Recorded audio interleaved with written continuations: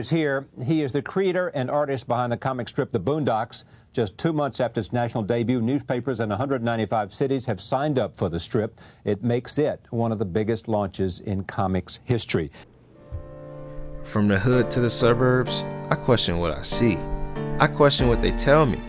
I wonder if there's a hero. If so, who would that be? My own people don't even listen to me. And these are the thoughts of my main character, Huey. I mean, everything we see is a false reality. It's like Big Brother, The Matrix, whatever you want to call it.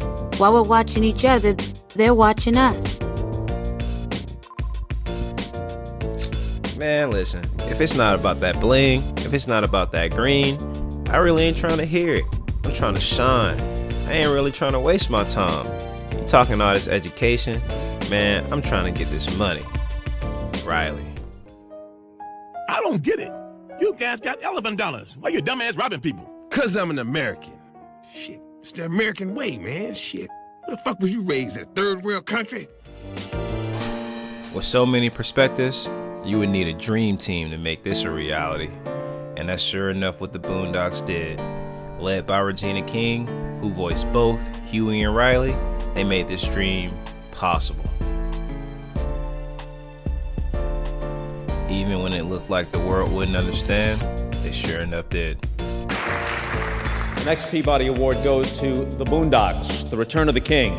In a series noted for its satirical edge, this episode is a scorching critique of contemporary culture. It drives viewers to consider what has been done and what is still left undone. The only voice that we desire is the voice of the king. But what exactly would the king say now?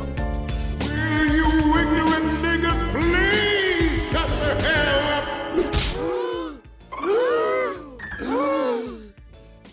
He just said what I think he said. Is this it? This is what I got all those ass whoopings for? If our ears weren't so brittle, we would understand the message. But I guess... You warned them.